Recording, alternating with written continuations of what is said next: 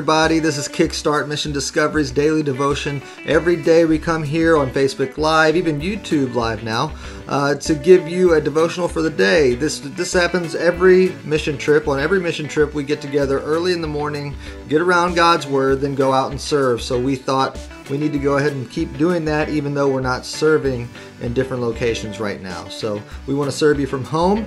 And today is a very special episode, Flashback Friday.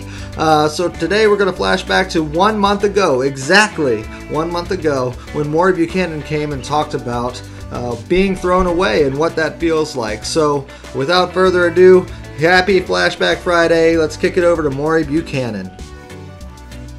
Hi, everybody. Maury Buchanan. I am the founder of Mission Discovery, so that's my connection to Mission Discovery. I am retired now. Jimmy Rivera is the president of Mission Discovery.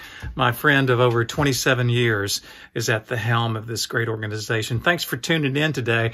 I am in my attic. This is the place where the stuff lives that we use seasonally over there. It's like some Christmas decorations. It's kind of cluttered. That's my Christmas tree right there. I'm so sad that Mission Discovery staff is singing Igloo Cooler. I need to get that back to you. Over there is that's where I keep my luggage for Mission Discovery trip. That gray one over there is one I don't really mind if the customs is dinging it and denting it. It's just all banged up and it looks rough. Nobody would ever want to steal it. This is the place where stuff lands that's loved seasonally, or it was that stuff that, we were going to throw away, like, I don't know what. This is like a wheel. I just don't know. I know I can use this wheel someday, but, it's just, we don't want to throw the wheel away. We just want to put it in the attic, but because we could use it someday. I don't know if you've ever felt that way, thrown away. There was a lady in the scripture. She's mentioned in Mark chapter 5, starting at verse 21. Jesus is traveling with a man whose daughter is dying. His name is Jairus. He's a religious leader. He's risked his reputation to call on Jesus to heal his daughter. And this great crowd is following Jesus. And a woman in this crowd approaches Jesus. She's been bleeding for 12 years. Scripture calls it an issue of blood. She spent all of her money, all of it, on doctors, and she's not gotten better. The scripture says she's only gotten worse. She's untouchable. The culture says we're not supposed to touch you because you are what they call unclean. So I don't know where she lives. Maybe she lives out of town with people who live in a similar condition as she does, but she's called unclean. She doesn't even have a name in this scripture. She's only known by her illness. Have you ever felt like that you're only known by your mistake or what people call you? No one knows your name. You're thrown away. You're in the attic. You maybe someone could find value in you someday, but maybe not. So this lady approaches Jesus. She must know the scripture because she knows that he could heal her.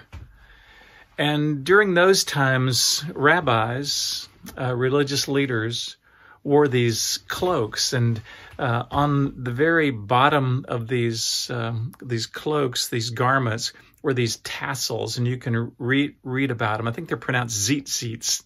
And they're these little small tassels. And I wonder if she was just heading for one of the threads of those tassels. She believed if she could just touch a little bit of his garment, that she would be healed. So she did it. She pressed through the crowd. People probably noticed her and were giving her space because they didn't want to touch her because they didn't want to be unclean. She was unclean. And so she got to Jesus' garment and she touched the hem of his garment. And immediately she was healed. Immediately she was healed. Jesus felt power go out of him and he said to his disciples, "Who touched me?" And they said, "What do you mean who touched you? Look at this crowd. I mean, everybody's pushing in on you." And he says, No, I felt power go out of me. The lady was so afraid. She came on her knees trembling, and she said what she had done. She told the truth. I love those words. She told the truth. Jesus looked at her and he said, "Ma'am, your faith has made you whole." We live in a very, very difficult time right now. Some of you have lost your jobs, and you could call yourself, "I'm not my name, I'm just unemployed," or "I'm very sick." Some of you know friends who have COVID-19, and we've begun to identify them as our friend who has the virus. Remember that Jesus, throughout Scripture, would see someone who would call themselves one name, and he changed their name. Don't forget that God has a name for you. What is that name that God calls you today? That is not your illness, it's not your shortcoming, and it's not your sin, it's not the virus, it's not your unemployment. What does he call you? I want you to call yourself that name today in Jesus' name. I want to conclude today with a scripture verse from Joel chapter 2, verse 25. It says, "I will repay you for the years the locusts have eaten, the great locust and the young locust, the other locusts and the locust swarm, my great army that I sent among you." Locusts chew everything off of trees, and God says he will restore what the locusts have eaten. So my prayer for you today is that God would restore what the locusts have eaten in Jesus' name. All right, thank you, Maury. So if you go over to Instagram, Facebook, Pinterest, Twitter, all the things, you will find an image for your small group. Today's image looks like this. Psych, it looks like this. We're a little backwards here. So take this to your kitchen table, take it to your small groups via Zoom. This has the wrong date on it because it's from a month ago. So this is Flashback Friday. But go ahead and take this to your small groups and talk over. Our hope is that you would start a conversation around these devotionals that we do every morning. So today is very special. Thank you, Maury, for being here. Michael, I missed you today, but I'll see you on Monday. Remember, next week is the big payback, and here's just a little bit more about that. Well, hello, everyone. I've got some exciting news for you. This year, Mission Discovery is going to be doing the Big Payback. And I know you might be wondering, what in the world is the Big Payback? Well, it's a big giving event right here in Middle Tennessee. Tons of nonprofits are a part of it. As donors give, they get incremental gifts. So there's like fund matching and different things like that. There are incentives. So mark your calendars for May 6th. Be paying attention to our social media accounts for how you can be involved in the Big Payback. Basically, it's a really easy way for you to help the goal and the mission of Mission Discovery.